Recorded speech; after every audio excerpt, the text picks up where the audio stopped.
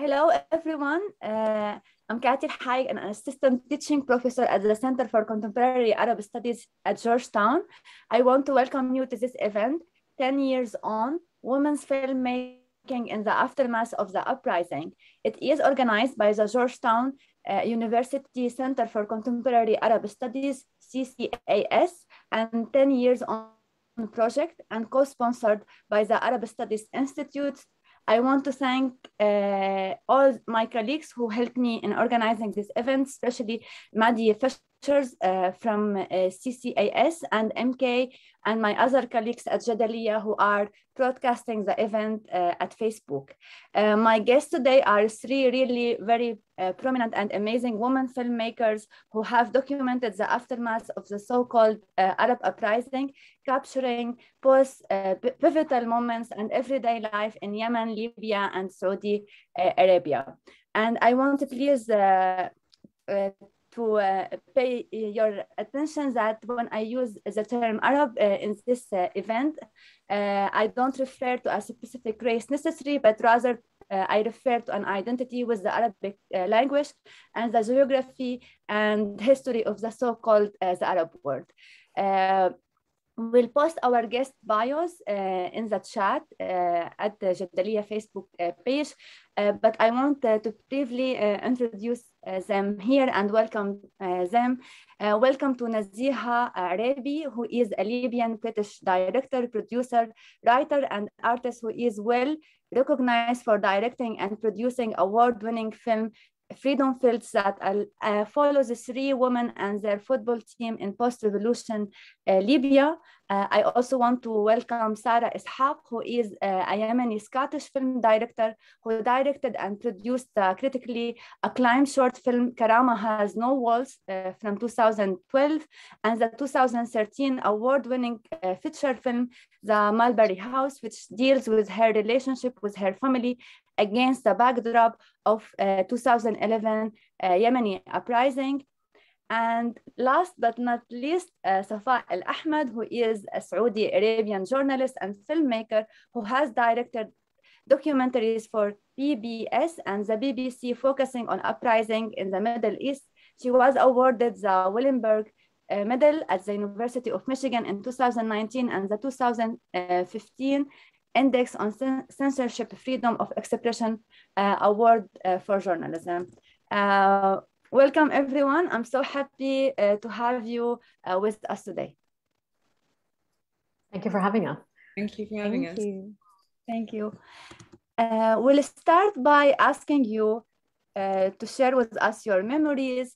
When were you when the uprising erupted, and what were your thoughts in context at that time? We'll start with Safa. I vividly remember it because I was actually in Libya at the time. And I remember walking in the streets and thinking, am I going to be able to experience this one day in my own country? And it felt like a completely out of like an impossible thing. I'm sure every Libyan has thought that this is impossible, or everybody else in the Arab world, right? In Syria and Yemen and everywhere. And then I got this email, and it was an open call for protests in Riyadh. And then I heard about actual protests in the Eastern province. And it was just like, is this really possible? And so I vividly remember it because then I was in the middle of covering other uprisings. And I remember as it was cascading, right? And so we were in Tunis, and then in Tunis, we flew to Egypt, and from Egypt, I flew to Yemen, and from Yemen, I went to Syria, and then it was in Bahrain, of course, in between. And it was so surreal that we were part of a bigger thing, and yet nobody talked about us. Nobody wanted to believe that Saudis were capable of organizing and protesting against the Saudi government. And so in a way, it was just like my own secret that nobody else was talking about. Unlike everything else in the Arab world that was happening at the time, everybody was focused on the next uprising in the Arab world. But for some reason, Saudi was only the counter-revolution. There was no space for a revolution in Saudi. And that was, to me, quite, I get asked a lot about why I decided to go back to Saudi. And I was like, that was why, because nobody else was covering it. Nobody was talking about it. There was like maybe a few articles, but not even a complete context of, and I'm sure, I mean, I'm glad I have a Yemeni and a Libyan with me, because like we are the least covered, least understood, least, like nobody was like, who is interested, you know, like who wants to know about Yemen? It's like, everybody wants to know about Yemen. You're the only one, the commissioning editor, who doesn't want to know about Yemen. You know, and that's, and I find that even more so with Saudi, because it just goes against the grain of the stereotypes of foreign commissioners, of what they think they understand about Saudi, right? And I think that goes for Libya and Yemen. It was like, we are a lot more complex than what you think our governments are, right? Libya is not Gaddafi, Gaddafi is not Libya, Yemen is not just Ali Abdullah Saleh. Yet, especially, and I'm talking about the West and the white gaze, it became a shorthand. The dictator is the country, and the country is the dictator, and there are no people. You know, we just happen to be there, and there is nothing interesting about us, and there is no complexity to us, no history, no culture, and none of that. And I just remember that, like I say specifically on Libya, لأنه I feel Libya and Saudi is very similar in that we're oil countries, we're small populations, we're so overpowered by the people who lead us, right? I was just talking to my friend who's Libyan here today, and I was like, at least Gaddafi didn't change the name of Libya to the Gaddafi country, right? Like in Saudi, we are the name of the royal family, right? Like the sense of ownership of the people is so profound that uprising against it is really quite a complex, emotional, religious context. I mean, not in the Libyan case, but like maybe Morocco is similar in that way, right? And so it was really painful to watch that happen in both of them in parallel, with obviously very, very different outcomes. Naziha? Yeah, it's super interesting to hear that perspective from when you were on the ground in Libya, and what you were speaking about to do with, you know, the secrecy of an uprising that you can imagine could never happen, but also the thing of like seeming like you belong to a name or a figurehead of a country rather than connecting to a people of a country. And yeah, so growing up, I grew up in the UK, and, you know, whenever at school people would say, oh, you know, where's your name from? You'd say Libya, and people say, oh, Liberia, like, no. Lebanon, no. Like Gaddafi, oh, yeah, okay. You know, and it's kind of like this thing of like, no one knew anything about Libya. No one kind of had an association except, you know, these kind of, these points that people knew, like, you know, Lockerbie or Gaddafi or like, you know, so on and so forth. So, for me, it was really bizarre because in 2010 was the first time I actually went to Libya, and the first time my dad had been back since 1974. So, and then I was suddenly discovering, you know, this thing that was talked about in secrecy, and like the possibility of change. And this was 2010, and people were, you know, in my family talking about the possibility of change, but very secretly, everything, you know, nervous of each other, not even just like outside people. And at that time, you know, things were starting to move in you know, across the region, and you know, with Egypt and Tunisia, and like, I don't know. And we were watching, I came back to the UK, having had my first experience in Libya, and was just obsessed with finding other Libyans, obsessed. And before, you'd always be running away from Libyans. You'd be like, oh God, I don't, you know, like, I'm nervous. I don't know who they're aligned to. I don't know what they're aligned to. I'm scared, like, that, you know, this will have repercussions for my family, you know. Whereas like in that point, I was like, I need to find all the Libyans, you know. And suddenly you were deconstructing, you know, what had been imposed on you by the media, and what had been imposed on you by this secrecy and this kind of, and I was discovering, you know, people for myself, my family for myself. And I think that was a real, an amazing, naive, beautiful moment that, you know, even whatever has happened since the uprisings, there was this beautiful coming together, and that really sparked that this secret idea didn't have to be a secret anymore. And that felt really, yeah, I felt very emboldened and connected to my Libyan family in that moment, and also to other people in, you know, across the region, that had this, I don't know, I'd never really we talked about this a little bit, Kati, before, about this kind of like Arab identity thing of Arab uprisings, when, you know, a lot of the people, for example, in Libya that were in the uprisings, you know, were, you know, Tabu or Tuareg. They weren't ethnic, they weren't, you know, Arab. So I'd always been kind of against this kind of pan-Arab thing or whatever, and this homogenization of things. But suddenly I was like, oh, I'm connecting with Tunisians and this, you know. So anyway, this was this moment, and I kind of said to my dad, I have to go to Libya. Like, I can't just keep hunting out Libyans in you know, the UK and in this weird way. And so yeah, we went during the uprising and then moved there, and yeah, but it was very much despite everything that's happened in the 10 years since, this was a moment of naive magic and loss, huge loss and pain, but still magic. Yeah. Anyway. Sarah? I love that, naive magic. I'm going to use that from now on. It perfectly describes what we experienced back then. I just started doing my master's in film in Edinburgh, and I hadn't been back to Yemen in a couple of years. And just in 2010, I'd spent a lot of time in Palestine, and you know, I was there filming protests, and I was like, oh my God, like this energy, and I just wish Yemen had a bit of this, you know. So when I was back in Scotland and studying film, and this is, I think, where everything starts. It's Palestine. Yeah. Palestine starts everything. So I had this experience when I started watching all these uprisings happen across the Arab region, where I was both just completely mesmerized by what was happening, and sort of overcome with emotion and fascination and just bewilderment. And then also this other side of me was thinking, God, like this will never happen in Yemen. It was so hard to imagine that this would happen. At this point, I'd already booked my flights to Yemen to work on a university project, which is the Mulberry House, which I just planned to make a film about my family. And I'd already told my family, listen, I'm coming with a camera, just be prepared. I'm going to start filming you guys at home, and it's going to be completely nothing. It's just for my studies. And I flew back to Yemen the day before the protest started. So I kind of arrived, and it was just like, you know, my arrival brought on the revolution, I believe.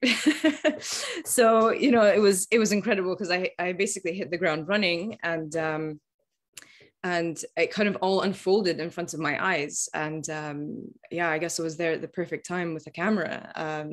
But it was all very, very, you know, the way the whole thing kind of, all the events that led up to this moment of me arriving one day before people flocked to the streets, is always very strange for me. You know, I feel like there was some kind of like orchestration behind the scenes, you know, like the moment I booked my ticket, you know, I must have said something's happening. So yeah, it was a very, like, I remember the moments that I would just sit in bed as a student for hours and hours, just watching on Facebook, and you know, especially what was happening in Egypt at the time.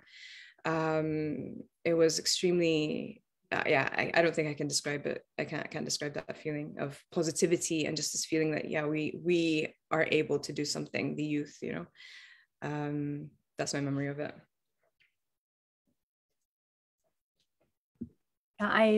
You brought me a lot of memories back from my time in Syria.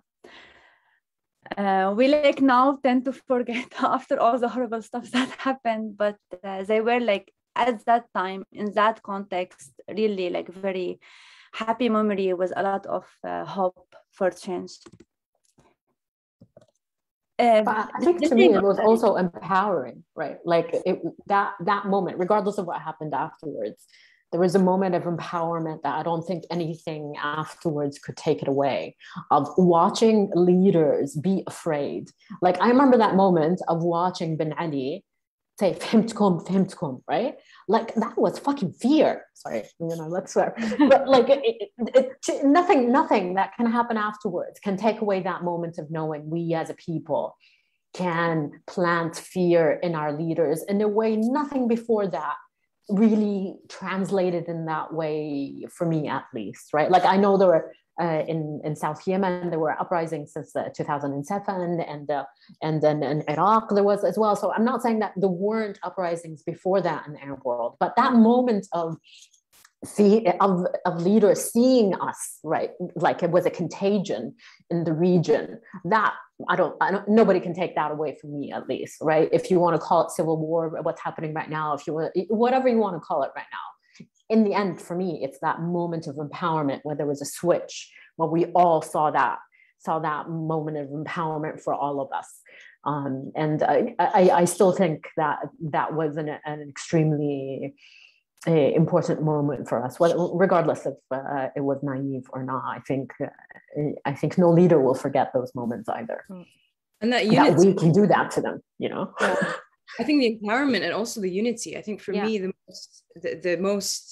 the thing that led me to think or believe that it would never happen in Yemen is the fact that it was so unified. Like it was everybody in the stage, and saw it unfold in Yemen. That was, I don't know if it's ever going to happen again in my lifetime.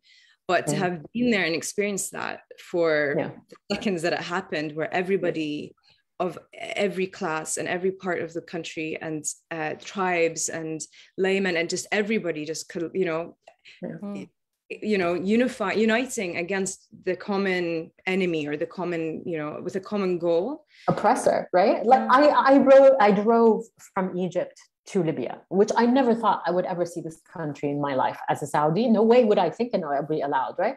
And it's like ثورة فبراير تحيي ثورة يناير. And I'm like, oh my God, like what a beautiful, and there was no actual border, and they had tea because it was winter and cold. And, like you're used to being harassed at every Arab checkpoint when you cross, and they were just giving us tea. And I'm like, hayakum. And I was just like, oh my God, I was with a whole bunch of other journalists, like foreign journalists, and they didn't understand.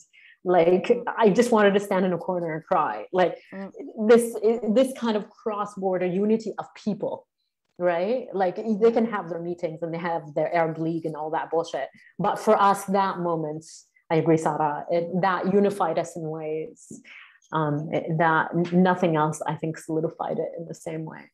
And I feel like that would, despite what has happened since, that moment is I think you don't always will get to experience that feeling as I don't know, like I have never felt that feeling in my life, and I don't know if I'll feel it again, but that feeling of togetherness and the possibility of change, because okay, the uprisings happened and maybe there wasn't a clear enough idea for what would happen after the revolution, but like the fact that there was this shared unity of kind of like there is possibility, the possibility of change and this kind of energy. I feel like I have to separate that from all the mess that's happened since, because that exists on its own, and that gives me faith that there is always still possibility, and I feel like I have to keep that memory safe, like I can't let it be infected by everything that's happened since, because it's an absolute mess, but that moment still happened, it's not. I think also our leaderships collectively want us to forget that moment. They want us to only remember the chaos. And it's either me or chaos, and that's exactly how they make us afraid of change. And so it is useful for them, for us to only remember the murders, the disappearances, the dismemberment, the torture, all of that stuff. They want us just to remember that. They want to forget that we had that moment and who was at fault for having that also descend into chaos. But I think this period also it paved the way for all sorts of different youth movements and cultural collectives and art and all, the within the Arab region now, the people who I know within the arts or film network are just, I know you too, like from within that network, like we came to find the people who are very similar to us and who experienced that period, and we are in our own way, we're kind of like our own culture, and our own voice and we are, I guess through the films that we continue to make and through the we try and shake things up constantly. So like, we're not going to make them forget. But I think that is tangible 10 years later. Like 10 years ago when I went to Yemen, there were no there were no film networks, media collectives. None of this existed. We're individuals scattered around. We kind of coincidentally met in coffee shops where all of us were individually like editing footage we'd filmed on our, little cameras. And now there's so much going on, even in places like Yemen, where there's war going on, and Libya and other places. And I find that gives me a lot of positivity and a lot of energy just to see. But I think that's also forced people to understand that we can be our own voices. This whole voice of the voiceless crap that people keep saying, right? It's like we always had a voice, you just weren't interested in listening, right? And so now the creative process of making these films have also asserted, like I was actually on a panel where this woman who had covered the Middle East for decades was like, oh, now we have young female journalists. I'm like, we always had female journalists in the Arab world. I mean, it's like, have you never been to Lebanon? I don't understand what you're talking about, right? Like it's such a weird thing, but like now we've become more visible, as if we were newly invented, as if we landed from a different planet and now here we are, right? And but I think it's because we've taken up space a lot more than before, and that space needs to grow a lot more than what is now, right? Like who knows a filmmaker from Libya and during Gaddafi's time, right? Or from Yemen, except one person, right? But like it's like, oh, the one woman from, and it's like, can we stop being the first woman to do something? Like exceptionalism needs to like stop. Like this is like the first woman to do this, the first to do this. Like no, it needs to be like they are there and they are doing. And that's rarely true. But it's just because they don't know other women. Open, But that's part of Orientalism and the white gaze and all of that. It's just like, how do we take up a lot more space? So then they can't say, oh, the first woman to do this. Like, no, honey, no, we're not the first. We have a whole history of this, right? But I think part of the problem, at least in Saudi, is like this erasure, this collective erasure of our history, right? And so it's us as Saudis also relearning who came before us, who started protests before us, who, like, all of that is something I can't speak to the rest of the region that we are struggling with, right? Because the government doesn't want us to remember these things. And so how do we reclaim this, like, let alone, the West and their own erasure of us, right? But we as a region have had governments and people deliberately erase us as well, right? And so you're working on a double erasure. Right, on a regional level, but also on a global level. It's like, and that's hard work. Building on that, can you share with us more, how did the uprising and their aftermath inspire your filmmakings, drawing examples from your work? Maybe starting with Sarah. Well, my first two films were directly connected to that. They were about the uprisings. One of them was a short film that focused on one particular event, and then the second one was a longer documentary that was a personal take on the uprising from within the context of a Yemeni family, which is my family. And ever since then, all of my work has been Yemen related, and obviously like connected to the events that have happened since the uprising, either through work that I have done in television or through our foundation in Yemen, where we train filmmakers to do independent films, and they work on personal stories. They work on just independent creative films. So supporting them to do that. And then my own films, which mainly cover the period from the onset of the war in 2015 onwards. 3 very different films. One is a fiction film that is, loose. Well, it is based on a lot of the events that are happening at the moment. I'm not going to go into too much detail about that. There's a documentary as well that is more focused on current events that are happening, feature-length documentary, very character-driven, and the third one is one that I've been working on also since 2015, which is a personal film obviously my take on the war from my time spent in Yemen in 2015, after the war broke out. So it's a lot more reflective, and so yeah, it kind of the whole period from 2011 onwards is enmeshed in my work. Like I keep saying I need to break away from Yemen. I need to like do something different. Let me just go and do like comedy in Amsterdam, you know. But it's just really difficult to not let that influence your work. Obviously, it's a massive event that's changed our lives, and it's yeah, I don't think I could make a film that isn't connected somehow to that period for quite a while, at least until I get these 3 films out of the way. Then maybe I'll try something different.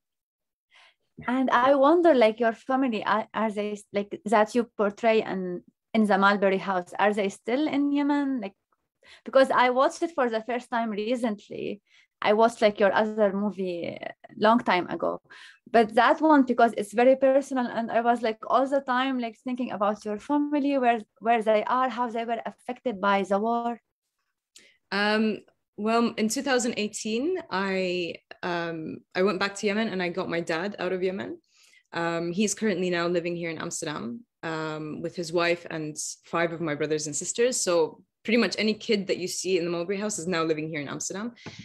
So obviously that's a direct impact of of the war on my family. And shortly after my dad left Yemen, my grandfather, who's in the film, passed away.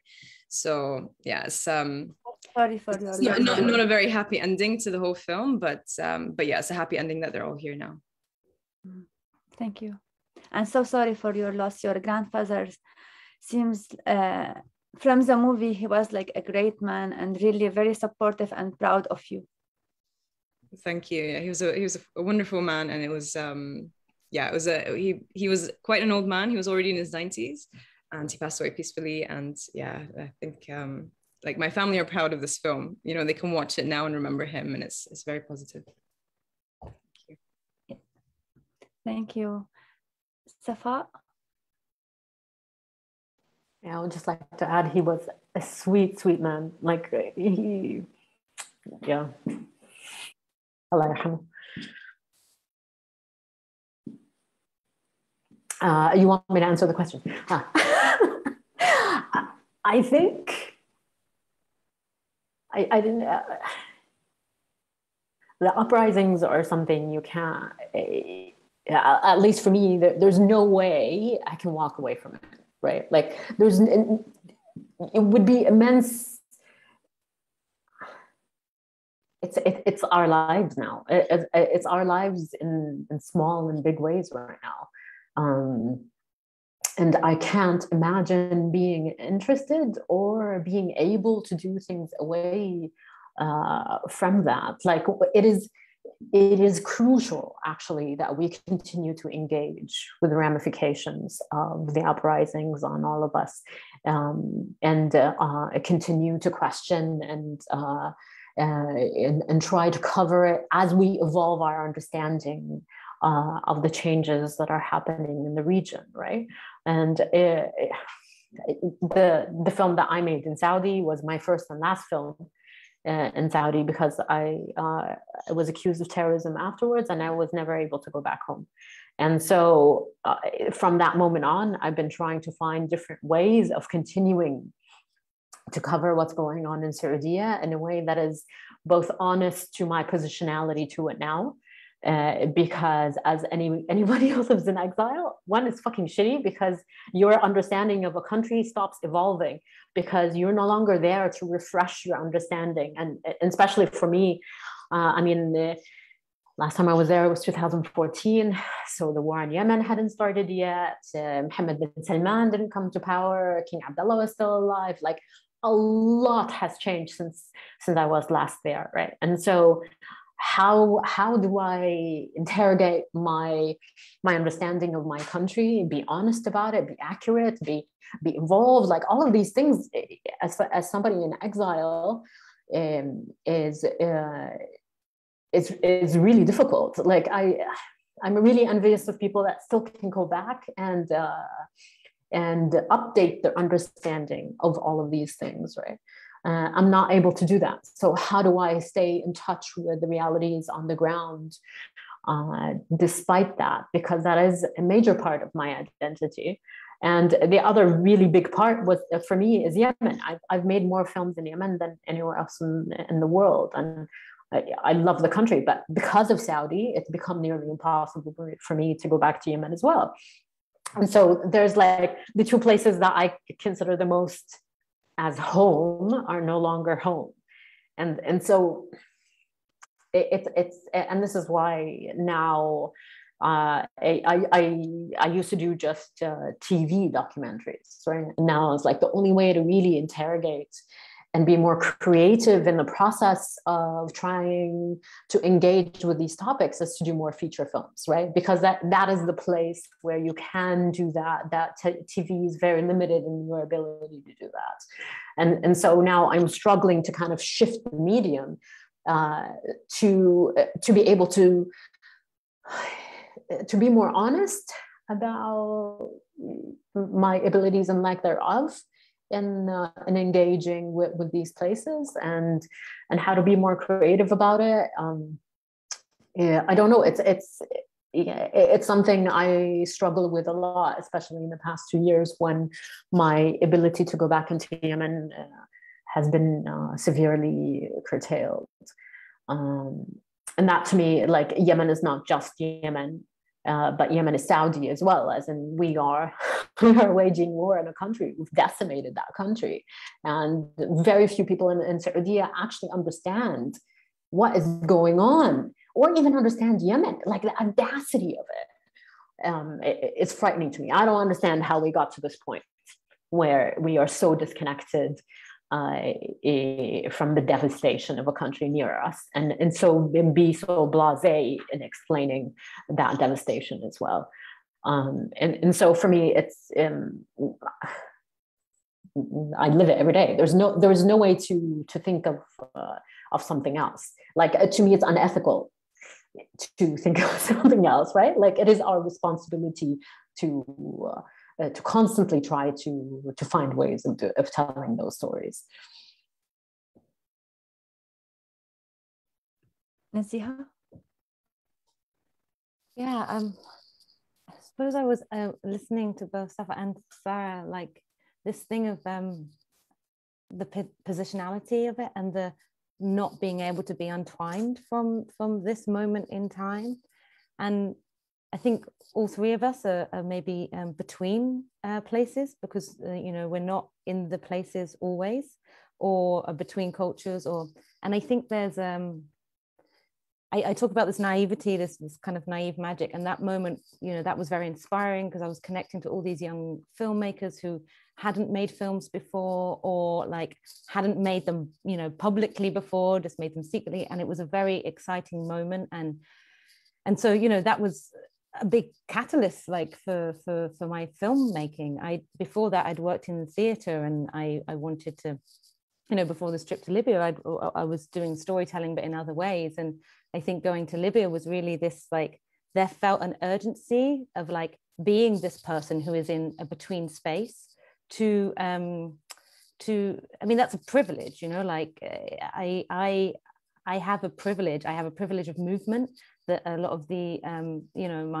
my family members who are there don't have. I have a privilege of access. And I felt like even when like the war was happening in 2014, like the airport war, we call it, and then the subsequent assassinations that were happening, and when people were leaving, like, you feel this kind of like, even more so, I cannot leave. Like, I cannot leave because I, again, have this privilege and this positionality. And in some ways that's giving yourself too much importance, because actually people are already communicating and they are getting things out.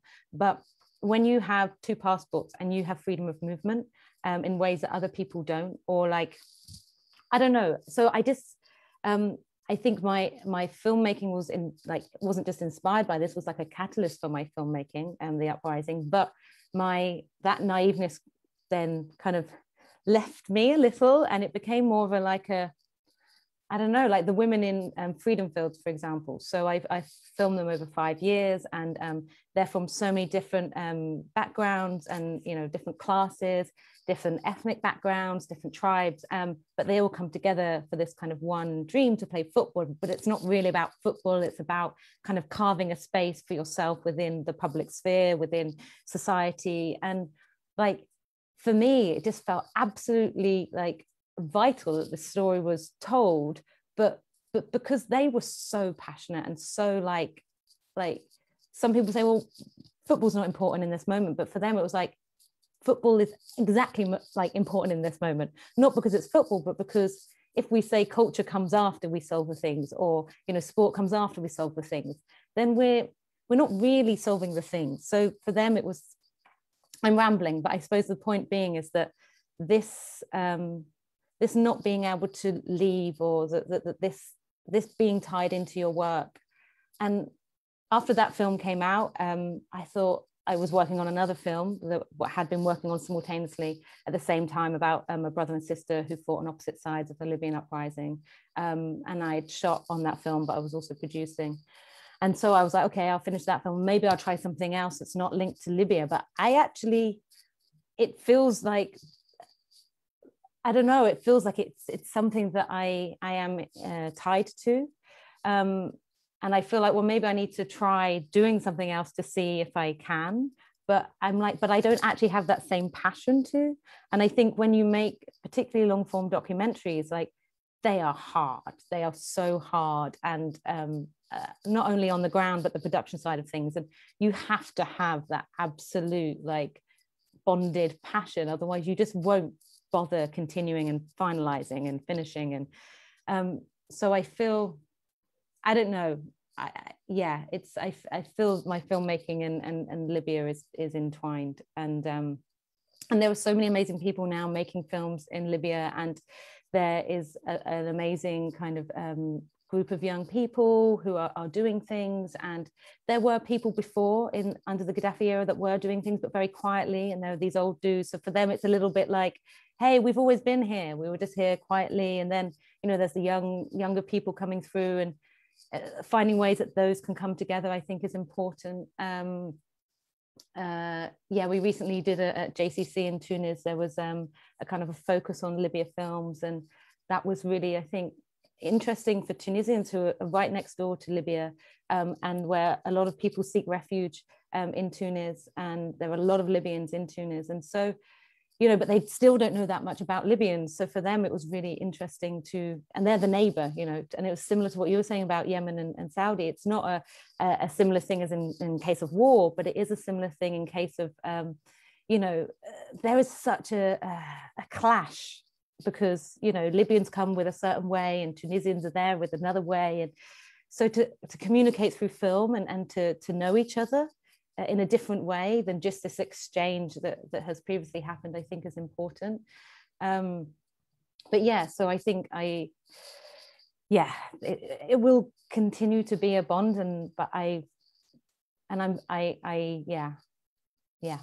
anyway.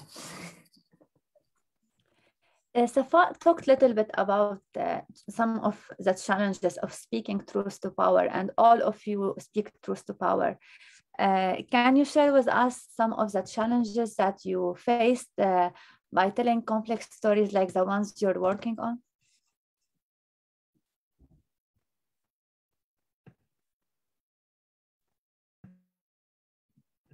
It might be like while you are filming, or in the production and promotion stage, or seeking funding for your work. Shall I answer, or did you specifically ask Safa? No, I'm asking all of you. So you're welcome. Yes, I'm building on Safa because she talked a little bit about how Saudi Arabia announced her terrorist, doesn't like have access to Saudi Arabia currently and Yemen. Yeah. But I'm wondering about other challenges in production, in promotion, in visibility internationally. I think it's interesting working on a film about Yemen, because on one hand, there's a thirst for stories that talk about what's going on in Yemen. so on one hand, you kind of have to push away like the vampires, because there's a lot of them out there who are just like, we want a film about Yemen, great, let's get in there, with sometimes not very good intentions, or sometimes trying to over influence the narrative, or but on the other hand, it's also a very delicate subject, so then there's a lot of sometimes reservation with regards to people who are putting money into the project, because they might have connections to Saudi, or they might have connections to the USA, and if the film is in any way talking about one side or the other, like within the Yemen context, it's also a very complex situation, because you're not only talking about the Saudi war in Yemen, you're also talking about the civil war inside Yemen, and which story are you trying to tell? So in my view, experiencing all the different stages of it now, post uprising, like during the revolution, it was different, because there was kind of one obvious narrative. It's like the people versus dictatorship, a dictator, and good versus bad. That was it. And it was kind of, you can quite easily contain the story, and you will get support for it, because at that period, especially 2011, 2012, I think film festivals were just oversaturated with revolution films, which was wonderful. But the period that came afterwards, where countries became torn apart, there was a lot of polarization, and civil wars erupted, and it became so much harder then to tell a story without people saying, oh, well, you're telling that side of the story, therefore you belong to this party, or so I think as a Yemeni trying to tell a story that, where I want to shed light on specific things that are happening within the country, I'm also treading carefully, because, I know that there's going to be the Yemeni perspective, where nobody's going to agree with it, and it's going to be torn to shreds. And then you have the international perspective, where certain things are expected to be said about the war in Yemen. And then so it's really like, it's so much more complicated making a film about Yemen now than it was in 2011, hence why it's also taken me like 5 years to write a screenplay.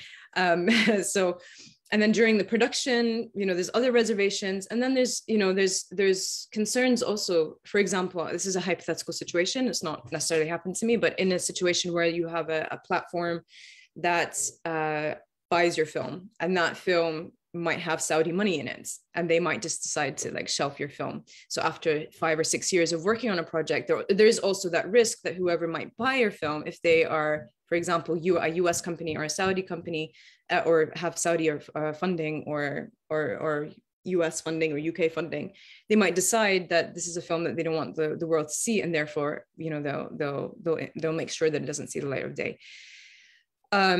So these are all the challenges that I think, or I feel that I have to, with my teams, we have to constantly discuss and talk about how to either mitigate or try to ignore and just do what we're doing and not really care about the backlash that's going to happen afterwards.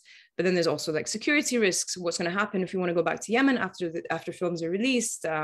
How's the public going to take it? How are people on the outside going to take it? Am I going to be able to travel back to Yemen? Like Safa, there's all of these concerns that go into, okay, I want to speak truth to power, and I want to tell this version of what is going on that nobody really knows about, or sometimes it's subtleties within the culture itself, and sometimes it's criticizing Yemenis themselves and the culture itself for certain things that are happening. And then there's this guilt situation of like, who am I to focus on these issues that might not reflect well on the country as a whole. And so it's a constant like battle, I think. And just I just hope that eventually these films will come out, and I will have done them justice. But yeah, it's a massive challenge, I think, in this climate to be making films about a country that is still in war. It's different if it were 10 years later and then it could be reflective.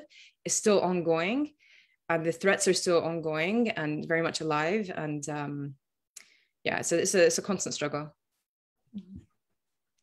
Naziha, do you want to add?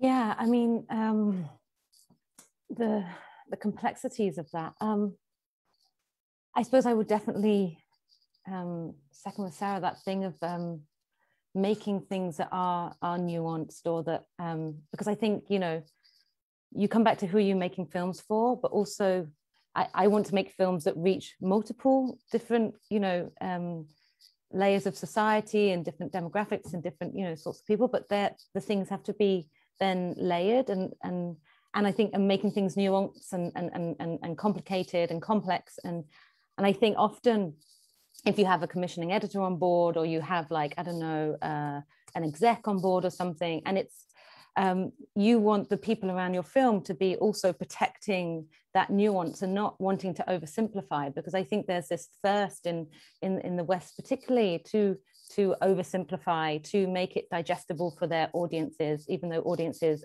can definitely manage complex. I think, there's this oversimplification that people worry about. And so for I'd say on that side of things, it's always trying to protect the nuance of the film and the complexity of it, and making sure that that's not stripped away, because I don't want my films to be simple, because I don't think life is simple. I don't think for example, Libya is not simple. Libyans on the ground don't know what's going on in their own country, just as we don't know what's going on in our own country if I'm here in the UK, but for some reason that's not expected of films from the West. Whereas films from let's say the countries that we're making films in, people want things simplified. And it was like, so why is that expected from films from there, but not from films from there? So for me, it's really important to continually make sure that this oversimplification is not doesn't happen. I would say challenges on the ground, I think there are multiple, I think, to do with protecting, working in a way that's responsible is a big challenge. That's not, it's not filmmaking as extraction, because I think that's really problematic. So making sure that the films you make are for the people from, that are in them, but is also protecting them too. So for example, with Freedom Fields, the film was used by the women in the film who set up their own NGO, and they use the film for their workshops on the ground in Libya, and they're happy to be in the film. But for example, they're not in any of the posters, they're not in the trailer, they're not in the stills that go out, because for them, the attacks that happen to them would often happen on social media. So they're happy to be in something that's, in a cinema or in a screening space, but not on social media. So, working with them on the release of the film of what they want, not just what a sales agent wants or what a commissioning editor wants. And that takes, I think, you have to push people to allow to do things differently.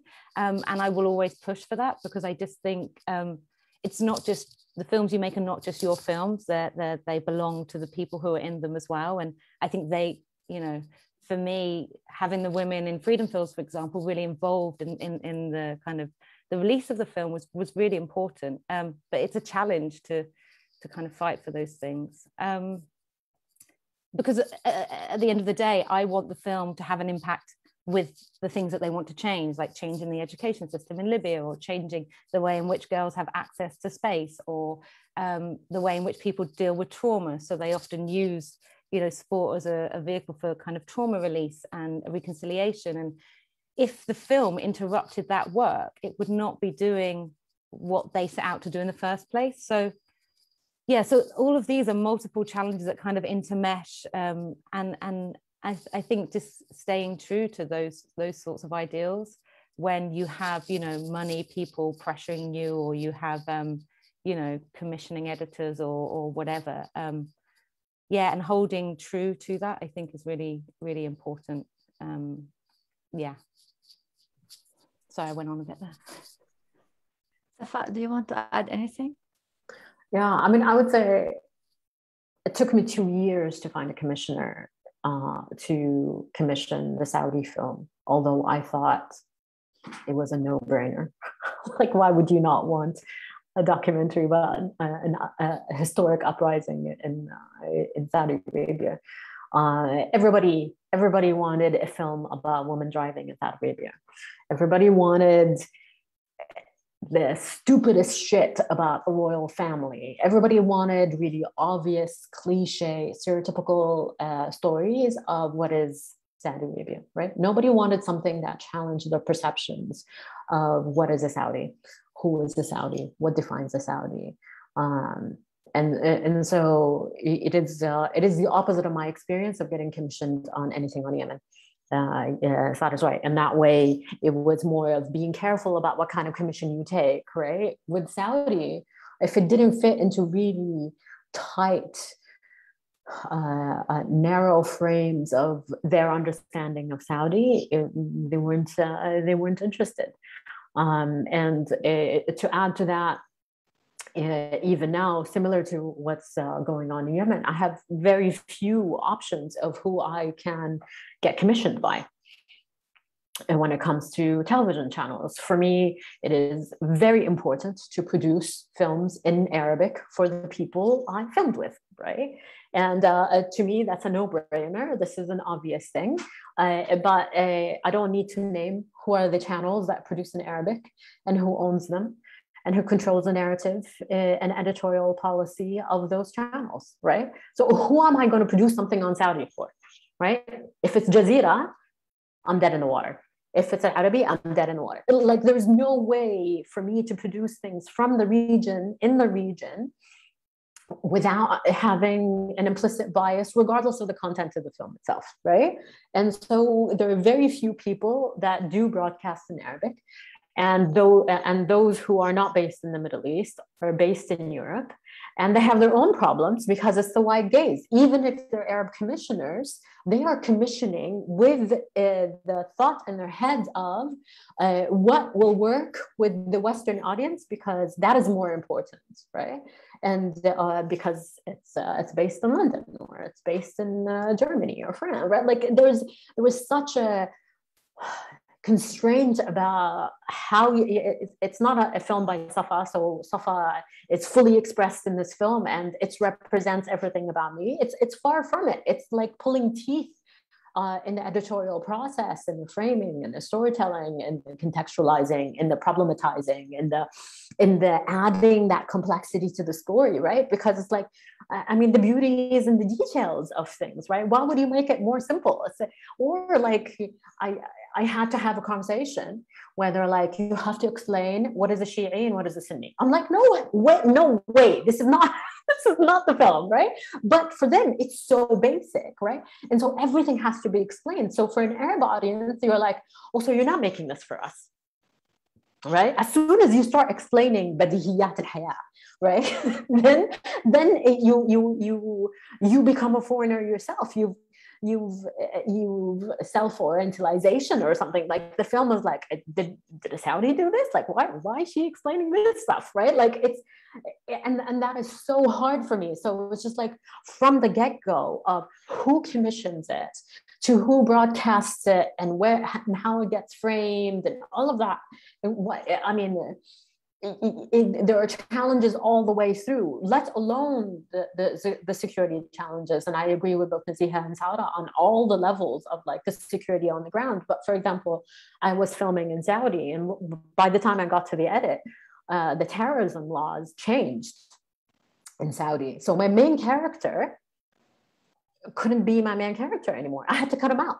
Like, completely cut him out. I had to restructure the entire film, right? It was like, okay, either he gets executed or I don't have a film. And so it was all of a sudden this like juggle in the edit. It was like, okay, what kind of film can I make with this? And it turned into something not what I had filmed when I was on the ground. And all of these things, I think people who are from the region who make these films have an added emotional and moral burden. That people who fly in, who fly out, and they don't think of what are the ramifications for the people on the ground. And I have countless examples of that. People who will fly into Yemen or into Saudi, and they have zero interest in what the ramifications are of what happens to the people in the film after they leave. But my intent is fully, I don't want to endanger anyone in the film, but also I want to go back in, and I don't want to be ashamed to say, this is the film that I made, please watch it, right? And it is really, really difficult, because that's an added burden for me, at least, which I find it's more traumatizing for me to be in the edit than to be in the field. Like people are like, oh, it's a war zone, it's so dangerous. And I was like, no, that is great. I have no problem with that. It's when I sit in the edit and my exec comes and he says, you have to do X, Y, and Z. And we're fighting over like frames and a word here or there. It's like what you need to explain. Like that to me, it's like I've carried these people's stories and traumas. And now I'm responsible, right? And then these people come and they slash it. And I'm like, oh my God, like I'm sure I'm a nightmare to work with. Like you carry these burdens with you, right? Like, did you fulfill what you promised people on the ground or not? And for feature films, I haven't done one yet, but this is my illusion or my hope that is a kinder process than with television, right? Because with television, it's just a lot more cutthroat about the policy and editorial policy of what ends up being in the film and what isn't, and reality of how long the film can be and all of these things and what fits into a sequence. And so I would say from A to Z, making a film ethically without losing your mind in the process, right, is actually quite a thing. This is why it takes, I mean, I'm amazed when foreigners just come in and out and they make like 10 films a year. I was like, how is this possible? How do you do this? You're like, to me, it's impossible. Like one a year, and the headspace for me, as Naziha was saying, it's like, it really takes a lot to go through that process. And I don't know. I think it's like, it's just the challenge of constantly being the guard, right? Like, no, white gaze, stay away. You're not doing this to my film, right? And you become super protective of it, but also they're not the ones who are going to pay for mistakes in the film, or what I think are mistakes. I pay the mistakes of my film. I'm the one who's banned from my country. I'm the one who can't go to Yemen. It's not my executive producer or a production company or whatever. They don't pay a price for any of this. I do, right? Yet they get to make final calls on how things are done, right? I'm exaggerating a little, but like the added emotional burden as a filmmaker from the region when we make these films, I think is huge if you're going to do it ethically, right? And you're bound to make mistakes, but like to go through that process with that awareness of even what Sarah was saying, I was like, what can you say now? What is this moment? Right? Can I be critical of the misogyny, of the patriarchy, being honest about what it means to work as a woman there, right? I'm constantly saying it's my superpower. It gives me a lot more space and room, and I get access to things and men don't. All true, right? But there are other challenges as well in it, right? When is the appropriate time to talk about these things? Where is the appropriate platform to talk about these things, right? Because you're already fighting the white gaze, right? You're already fighting the orientalization. You're already fighting to get complex stories about the countries that you're working on, and you want to work against the stereotypes, but some of them. So it really, I find that we have so many more things to deal with than anyone else who's not from the region doesn't deal with or doesn't even think about. I'd say on top of that as well is the thing of like, you know, for example, the Ministry of Culture or whatever in Libya being like, why do you want to give, you know, people haven't heard anything about Libya and now you want to give them this, you know, like this, like, you know, you chose to do this. And it's kind of this thing of, you know, you want to represent the country, but you also don't. Like, I want to represent the films that I make and the stories that I'm telling. I don't represent a country, you know. And I think it's being between the white gaze thing that you spoke about, but also being between the being a representative of a country, and you're like, which is unfair, right? Which is unfair because if somebody's just making a film in Germany, they're not a representative of Germany. They're just a filmmaker who happens to be German, you know. Yeah. Anyway. And then it's like they can do whatever they want, right? And I'm thinking, it's like, this is going to be the only film on Saudi Arabia for another 5 years. What am I going to say? You know, like what is your priority in life at this moment for the next 5 years? I'm like, who thinks like that besides us? Like, it's such a huge burden. It's such a huge pressure. And also you're thinking, like you said, like if this is the only film that comes out of Yemen or out of Saudi in 5 years, there's the pressure coming from the outside where you obviously, it's not like you want to serve their, you know, their thirst for a specific image, or you want to, pay lip service to that, but you're trying to counter a lot of misunderstandings and a lot of stereotypes. Where do you begin? Where do you begin? And then at the same time, there are some of those stereotypes that are just part of daily life. Like, they are also there, but you kind of want to tread carefully and not focus on that too much, because then it might upset too many people. And then, so it's just a constant juggling act. And in the process of trying to do an ethical film where you control the narrative, you're also doing this broke because we're all millionaires. Okay, we all have oil. We don't make any money, and it takes us years and years and years, and we're just, again, very aware that whatever we're going to make is going to be something that is extremely controversial. Somebody asked a question, actually. I just saw the questions right now from the audience. Just talking about controversial films and controversial stories, and upsetting people not wanting a specific image to be portrayed about. But like you said, there is still patriarchy, there is misogyny, there is a lot of crap that goes on anywhere else in the world, that goes on in our countries too. But if you on one side, you don't want to fuel the fire and kind of and encourage those stereotypes and those images, but sometimes they are really a massive part of a problem.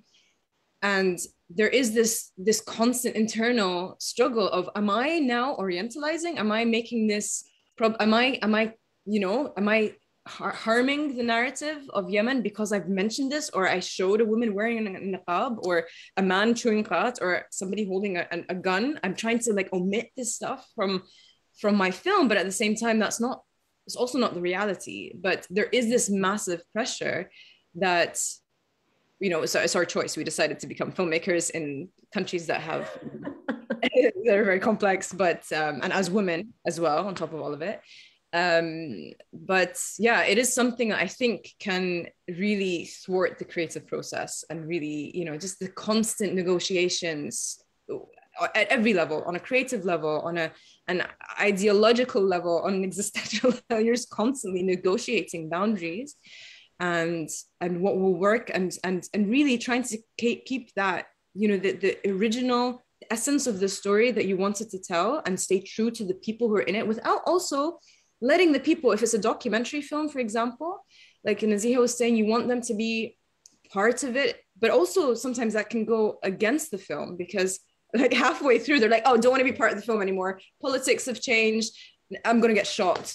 Or sometimes it's just as simple as a woman showed her face in the film, and her husband decided after she'd signed a release form that he's going to divorce her if her face is going to be screened on public television. So there's also these things, when you're trying to keep people involved in terms of your contributors or your characters, then there's also that complexity of trying to just tell the stories that you want to tell without it being so damn hard at every step of the way. So that's, somebody says, how do you navigate that? I don't know. We just it's a daily grind, trying to dodge bullets and say the right thing. And yeah. I'm podcasting now. So I'm okay, no more worrying about women and their faces, or keeping someone anonymous. But it is so hard. It is really, it's not easy at all. But yet we still do it. I love it. I mean, I can't imagine doing something else, but maybe. That to bring us actually to something that I wanted to ask you about, because as you mentioned, your films deal with a lot of trauma, right? Shows communities how they survive trauma, but also I wanted to ask how you survive, what coping mechanism you developed throughout the years to also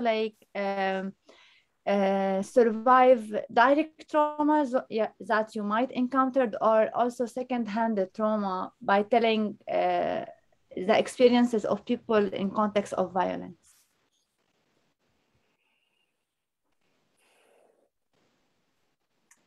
Who wants to take that? Maybe Naziha, you want to start? I don't know. I think there's many layers of this, and I haven't figured it out yet how you do that. but fully. But I think one of the things comes back to another question of yours, Cassie, was about the joy. I think that even in absolute despair, if you can still find these moments of joy, like that's really important. Like even like coming back to freedom feels like it opens on somebody eating an ice cream. Like this is, I'm not opening on a revolution. I refuse to open on cards that tell you what the uprising was or whatever. Like that's for Google. But like I'm opening on an ice cream because this is how we survive, and this is how we manage trauma. Is not an ice cream, but finding those small moments and keeping those sacred. I think the other part, well, there's many other parts, but like I think the edit I find a very traumatic experience. I find it a very violent experience. Coming back to what you were saying earlier, I feel like you're literally cutting up somebody's life. Like you are cutting on a timeline, and that is someone's life, and you are. So there's such responsibility in that, and there's a weight. So I find that quite traumatic, and maybe also knowing that that's traumatic for an editor as well, who has secondary trauma. Maybe they haven't been on the ground, so they don't have the context of being on the ground. So therefore, managing that trauma is also different for them. I personally believe that budgets should have, therapy lines built in for protagonists, also for filmmakers, for the editors. I feel like there should be, when a film comes out, you should have a session, or more than a session, but with the protagonist. So their life is going to change forever. And nobody prepares enough, I think, for that. How do you prepare for that, And so I think trying to get closer to these ideals that I would like, knowing even though that we don't have the full budget for those things, I think is really important to still strive for that. Personally, I just have to walk. Walking and swimming is my, like, couldn't do that much in Libya, but still I was like, I'm going for a walk. Like, or me, we'd get up very early in the morning and go for a swim. And I think sometimes having some distance occasionally is very important, even if when you're in the midst of it, because otherwise you stop being able to see, and you become desensitized to your experience, and then violence and trauma and war becomes your normal. And that's not, I think, as people who tell stories, I think that's why those people can fly into lots of different places and make 1 million films, because they've become desensitized.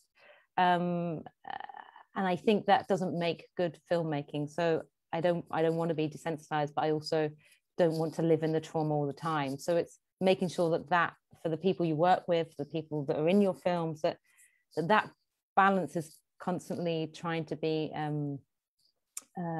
finding some equilibrium with that. And ice cream. That's, I don't know, figuring it all out. Food is definitely my coping mechanism. Yeah. I have to admit. Food and pop culture, like want this disconnect. Absolutely. Like when we've been out on a shoot, we have to come back and we eat together, and we think about what we've just experienced together and we eat.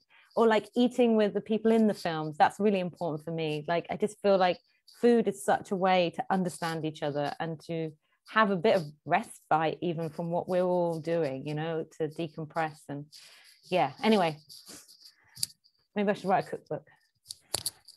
Sarah, do you want to add anything?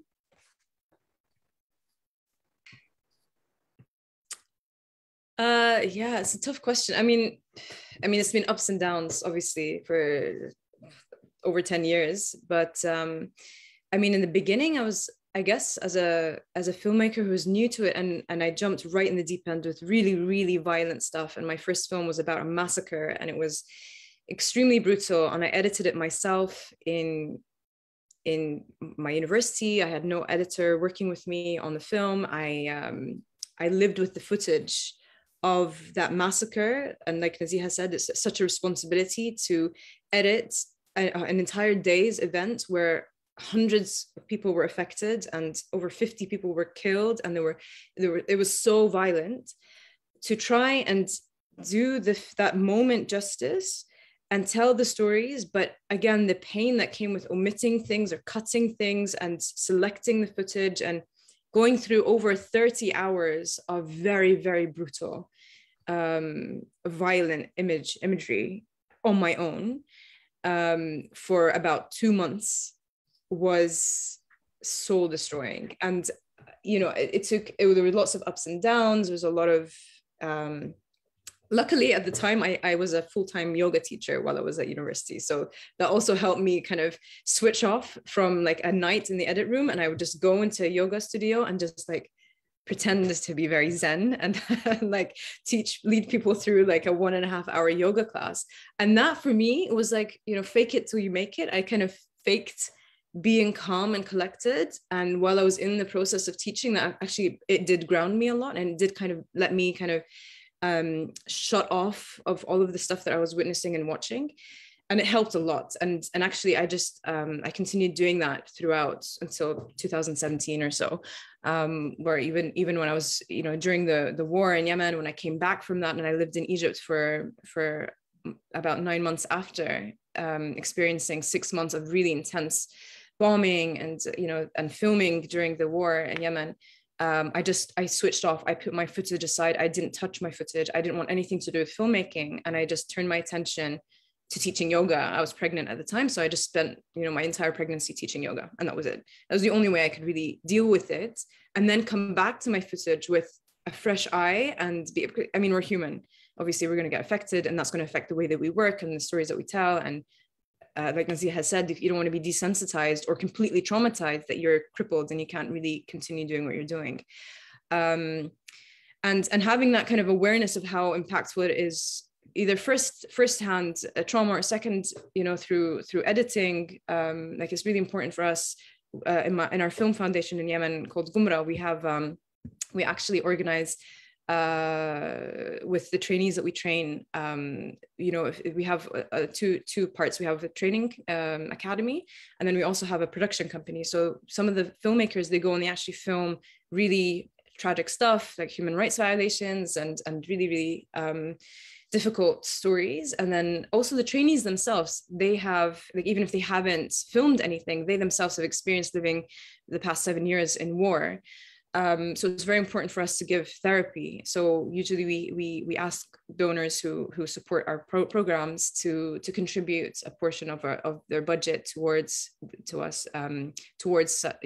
psychological help. So we do like a weekly group therapy session with a qualified therapist in Arabic, and then we select a few, like sometimes we have some cases of filmmakers within our network who are really, really struggling. They've either experienced something very recently, and of course now with COVID, it's become even more challenging for filmmakers on the ground, because people have, constantly like relatives dying with no vaccines and so on. So we've made it so, we then select a few who have one-on-one psychological counseling with a therapist or psychologist. So I think that's just one way that we try to do that. And also the support network. Like we've created a network of filmmakers who, we kind of have our own little community in Sana'a, and this, I'm more connected to them than I am to anybody in Amsterdam where I live right now. I'm in constant communication with them. And we deal with these struggles together. And I think it's really important to talk about them and to constantly let them understand that they have an outlet, that it's not, they're not alone in it, and that they can get the support that they need. But it's also really difficult for the ones who are still inside this situation. For those of us who have the privilege and the opportunity to leave, like we then experience post-traumatic stress disorder, because we were in it and now we're out, and then we have the space to reflect and feel and go through the motions. But for a lot of them who are still living in that situation, it's a continuum, it's just one trauma on top of another, and then they become so disconnected from what trauma actually means. They just believe that this is just life. And sometimes they seem way more resilient than they actually are, but it's just a sort of numbing that's happened over the course of, the years of just enduring extreme stress and trauma. Safa? Actually, yoga was also my coping mechanism when I came from Syria to the US and when Trump won, because It was like That's a another collective trauma. It was like trauma after a trauma. We cannot like have, like, for our communities, I feel we cannot like have a break. But Safa, do you want to add anything? Well, I am much older than Naziha and Abi and Sarah. So I used to live in Palestine in the second Intifada, and that to me was like when you're in it, right? Yeah, I was in a refugee camp in Bethlehem, and the intensity of all of that was something. But I must say, with all the stuff that I've covered, covering my own country feels different, right? I'm not saying that it's more or less in the value of stories. I'm not saying that. It's just it hits you in a different way, and it hits you in a way that you, at least for me, I wasn't prepared for, right? Like I thought it would be like all the other places that I've covered. And I've been doing this for like, 20 years now. Only recently have I understood how trauma works. And sometimes you have anchors, right? And those anchors really help you. Like even if you went through something really, really traumatic, your anchors keep you stable, right? And sometimes you don't realize it's an anchor until you lose it. And so in the past few years, I've realized how collectively our anchors have been weakened, right? Living in exile is something that you cannot prepare for. And so as Sarah was saying, yes, it's PTSD, but also, at least for the Saudi community that has had to leave Saudi, we are not in concentrations, right? We're a few in different places. So that support network, that sense of community is a lot harder because we've come out of a place that made us so suspicious of each other. So, Naziha, when you were saying in the beginning, you started seeking out other Libyans, right? Like it's so new. It's the same with Saudis, right? But even with that, it comes with a lot of suspicion, especially now. It's like, especially after Jamal and stuff. You don't know who you can and cannot trust and all these things. And I feel like that's eroded a lot of your, at least my ability to recover from trauma, right? Like and especially like with COVID, it just like you're in double isolation. You're in isolation as like with Amsterdam, right? Like you're here, but you're not. You're constantly thinking of somewhere else. Your head is in Sana'a. My head is in Aden. My head is in, like you're constantly living in other places. You're never able to root yourself where you are, which also increases that or doesn't help you recover from trauma, right? Because you're never really present where you are. And at least for me, it's like I convince myself it's not a betrayal to others, the survival's guilt of being able to get out, being able to have easy access to food, to not worry about being bombed. Like all of these things that you leave behind, it's such a privilege. We live such a privilege. And yeah, that I think in a way causes trauma as well, that privilege that we come with, those passports that allow us to get on a plane and get out. And so for some reason, it's a lot worse now for me than it was before. Like those anchors collectively, I think somehow are not as resilient. And I think it's okay now not to be resilient, right? It's okay not to be okay. It's okay to feel raw and to publicly say, I'm not okay. Like none of this is okay. And if you are okay, then you're not normal. Like you're on a way to be a sociopath if you think this is normal, right? But it's a struggle to say, how do you stay healthy? I don't know. I don't know how you sit in it. I don't know how you sit with this material and think about these things and the possibilities of being kidnapped and killed and chopped in a conflict. Like how do you process this as a real possibility in your life and still go about your daily life, right? I'm not doing it. I don't know how other people are doing it, but it's. I'm glad now it's okay to talk about it, before, like even 10 years ago, it wasn't okay to talk about it. You would worry that you wouldn't get a commission because you would say, I'm not really feeling okay after this assignment, right? Now it's kind of better. They pay more lip service to it. Some people are more genuine than others about it. But what is the true responsibility of people who commission and stuff? I don't know. I don't think enough is being done to understand that, right? And especially the editing process. They think it's only when you're in the field that's the traumatic bit. To me, dealing with the editing is where the trauma begins. Actually, it's when you feel like you're dealing with people that have no respect for the material that you've brought. They have no respect for what you experience, how the gaslighting, the fact checking, did this really happen? What did they really mean? Understanding trauma, like my last film in Yemen, I've never experienced. You could visibly see like this woman who saw her young son like blown by a missile, right? And she couldn't even remember how many kids she had. Like she couldn't remember like basic things. And I'm like, and the guy was like, she must be lying. I'm like, dude, she's traumatized. It's not the same thing. Like understand what trauma looks like, right? And so having to deal with this kind of editing process where it's masquerading as fact-checking, but it is actually really disrespectful of people's trauma. It's somehow like white people are allowed to have trauma, but people in war zones are not allowed. Like the conversations about refugees and when they go to Europe, it's like, why are they behaving this way?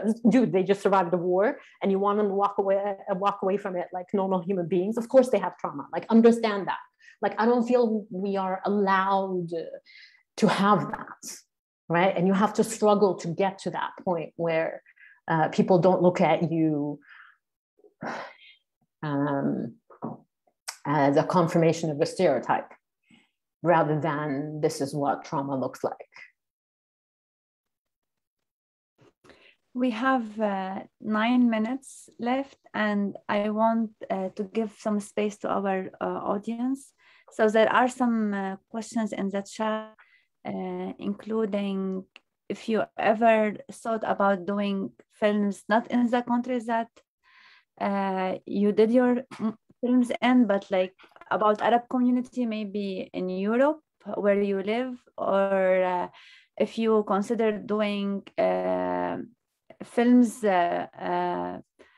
based on novels by Arab Americans or Arab kind of like Arab Western novelist. Are you interested in this type of work?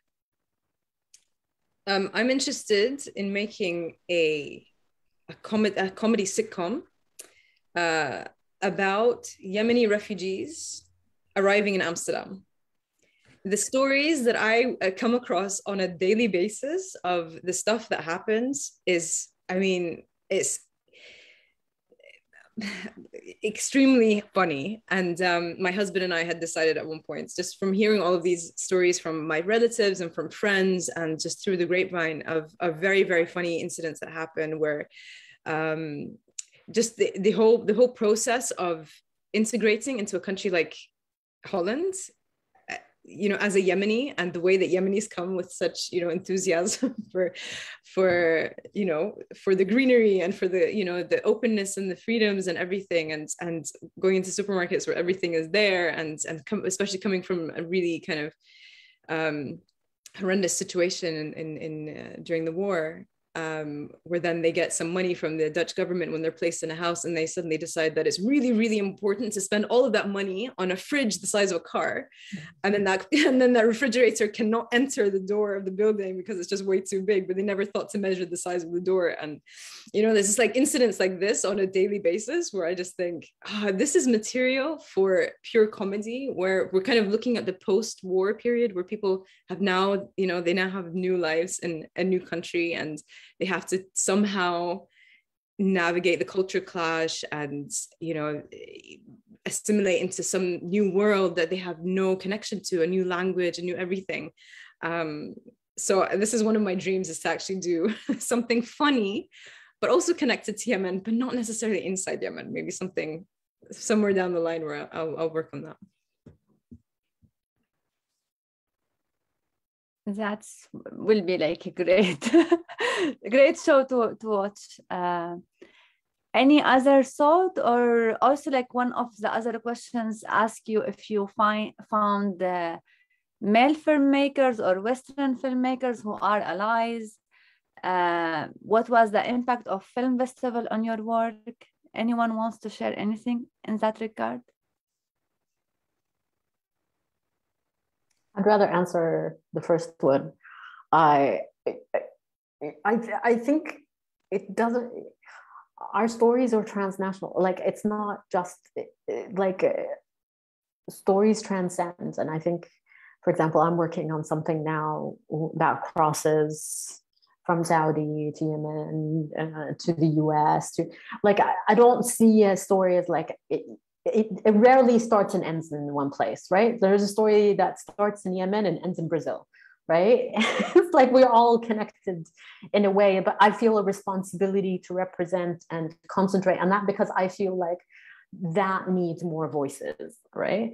The voices of Yemeni experience in Amsterdam. Sada is one of the unique people that can do that, right? And so there, I feel like there is a responsibility to concentrate and be able to do more of those things. Yeah, it's easy. Yeah, sure, I can go to Afghanistan, but I'll be one of so many other journalists that's going to Afghanistan to cover that. Like, what is the added value of me doing something somewhere else? I always think of that as what's my viewpoint in this, right? What can I add to this conversation that doesn't already exist within this sphere, right?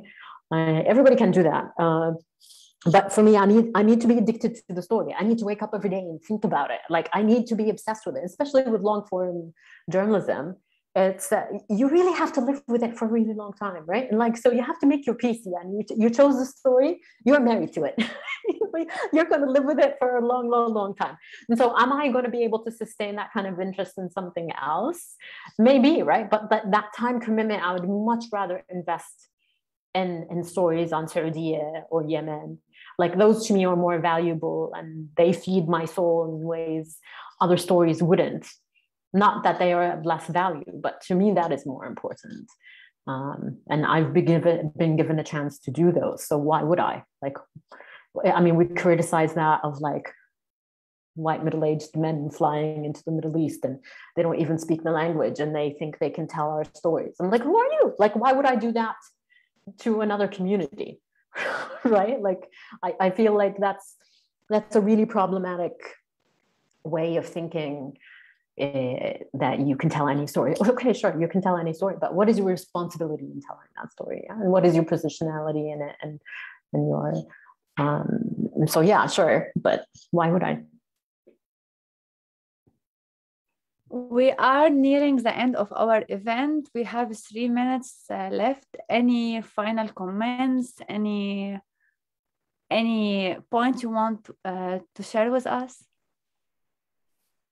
I would add just onto that. I know it's going back to the previous question, but I think it's, and I'll keep it short, but it's that thing of like, it's not saying, oh, would I make something here or would I make something there? It's like, what resonates with me? Because this thing is going to be with me for a long time. Like, I only know how to make things I'm obsessed with. So because it takes so long, I wouldn't have the sticking power otherwise. So it's like, why does this resonate with me? Like, why do I want to do this? And usually it has to be something connected somehow, you know. And so, you know, that I cannot decide what resonates with me. It just does, you know, if that makes sense. So I think saying like, would you write a book, something from this person's book or so, I wouldn't know unless I've read that book and it resonates with me, or like, you know, but there has to be a personal connection. Otherwise, why am I doing it? Why? So, and so, yeah, just to second that thing, I think it's not, those things are not such a logical thinking thing of like, oh, I might do this, or I might do that. It comes from, how am I connected to this story, and how does it resonate in a way that I'm going to stay with it and live with it and breathe it every single day? Because that's also, may I add the health of your bank account and yes, who commissioned you to do something. Like, let's be honest about, like, I'm a freelancer, so I'll speak for myself, but like, sometimes you have to take jobs because you're going to starve if you don't, right? Yeah. So there's a reality of that as well. It's like, okay, is it going to take only 3 weeks? Okay, Yeah. can I live with this?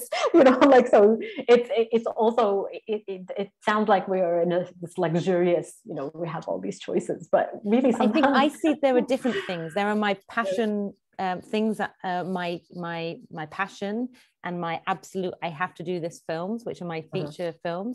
But then there are things that I do because I have to earn a living, because I don't earn a living from the films, is that I work on other people's films as a cinematographer or as a producer or production manager or whatever. And I enjoy that equally, but I go and I work and then I leave, you know, like well, not fully, but it's a different way. But what I'm talking about the the resonance is my passion projects. If I'm not like, then I don't know, I wouldn't do it. I mean, this is also like, there's the assumption sometimes that you're a filmmaker, that if you just get given a good story, then that's something that's going to immediately ignite some kind of passion in you to want to do it, even if it's a really good book. But if it's just, there isn't the chemistry, it's a bit like, I mean, that's what you mentioned, a marriage. It really is a marriage. And sometimes it's a spark that happens. You never know when it's going to happen. And it's so unpredictable. Like I might say, yes, well, I did say, actually, I'm not going to make any films between now and X period because I just want to focus on this one thing. And you just don't know when the next love of your life is going to step into the frame. And that's another story where you're obsessed and you're not making, you don't know when you're going to make money from it. So you are having to like kind of keep your passions aside. And if somebody says, here's a really good book, or here, I want you to make this film, then it's almost like an arranged marriage in a way where, it may or may not work. It may, or, it might be an utter disaster, but, it's kind of risky. And it's not something that I really feel like the story comes first, and then the decision, the thinking comes later. Like usually it's just, I'm in it. Before I know, I'm already making a film. I'm like, well, how did I get here? I made a decision not to do this again. I made a decision not to be in the situation again. And yet here I am, so it's not very, I don't think there's a rational process where it's like, right, so here are like 5 proposals, which one am I going to choose? It just lands in your lap, and you have to have the passion and the love for it to battle through it for years and years and years. So yeah, passion. And that might not always come in the same form as well. I think that's, I know we have to wrap up, but that's something that I don't necessarily go, I want to make a feature film. I go, oh, here is a story. What does it need to be? Does this thing need to be a poem? Exactly. Does it need to be a feature film? Is it, a short film? Is it, a piece of theatre? Like, it's the story first. I think it's like connecting with what Sarah was saying. It's the story first, and then I figure out what it needs to be and how it's going to be. But that's the initial spark will dictate. And I think far too often people say, I want to make a film, rather than, oh, here's a story. What does it need to be? Yeah. Sometimes it's not a film. It can't be a film. Like you're forcing it into a film. And it's a talking head thing. I'm like, why did I do this? This is awful. It should be a podcast. Or it should be a podcast. Now my rule is my podcast is my recce, right? So if it works in the podcast, then you get a clear idea of like, okay, does it have a life as a film or not? Like this is how I'm getting my funding. Like podcast. Can you share the podcast link with us all? Can we have the podcast link? I can. We're sharing all the links, right? Okay. Yeah. Sorry, I missed that. Yeah. No. Thank you for reminding me. But like, it's such a, like I haven't been able to like work on other people's projects. Like it's not in my personality. I don't know how to do that. Like, please tell me how you do that. Like every year I'm like, this is what I'm going to do. I am going to be an adult and accept other people's projects so I don't starve. And then I fail completely. I'm in the same boat. Yeah. Well, one day we'll learn. I just wanted to note for our audiences, because they are asking about links for your films, that when we are gonna post this video actually on Jadaliya, we are gonna include links to the films and to the podcast and to any additional things that we mentioned during the talk. But I think this is the end of our panel. This was really inspiring.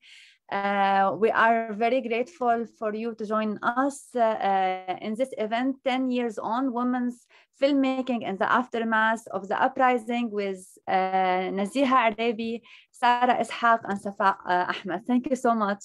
Thank you for having us. Thank you for having us. Thank you. Bye.